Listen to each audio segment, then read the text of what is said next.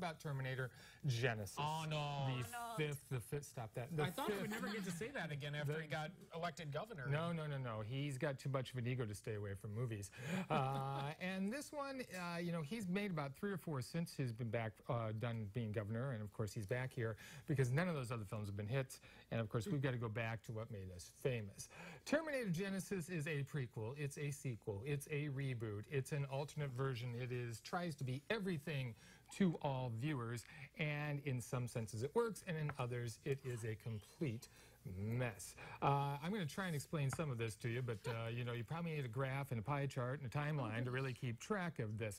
There we see John Connor all scarred up and everything, and as we know from the first Terminator film, he's about to send Kyle Reese back to 1984 to help save his mother and protect him from the Terminator that has gone back to kill his mother so that he cannot be born. But in this film, before Kyle Reese can go, something happens and it alternates, or it alters the timeline that he is sent back to. Everything that we know about the Terminator films then is thrown into question. We have hit the restart button, and everything you thought you knew, well, you don't know anymore. And there's Sarah Connor, played by Amelia Clarke from the Game of Thrones show. She is Sarah Connor there, and she knows everything that's going to happen and has turned herself into a warrior long before she was supposed to. How does Arnold key into all this? Well, it's kind of interesting. There is Arnold back from 1984, and there he is today. And they have an interesting little fight with each other early in the show, which is kind of cool. But what happened is that Arnold, the robot, actually was sent back in the mid-70s, according to this film,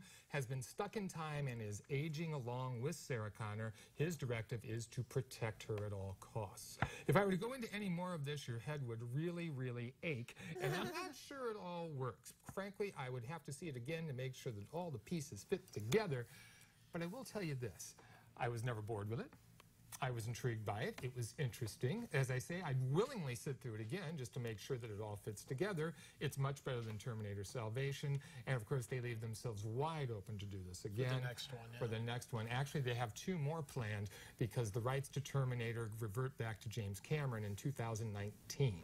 So they want to crank out 2 more before that happens. This one's good enough that I want to see another one. No watch checking on that one. No, not at all. So does it matter? I guess that's I think an important question. Does it matter for those who haven't seen the Terminators that weren't alive? You have a whole nother generation that's been born and is now seeing movies since. Right. Well, that is a problem. I mean, if you don't know what's going on, forget it. You will be completely lost. Itself. It tells a little, but not enough for you to catch every little thing that's there. This is a film for the fans, no doubt. Okay, me and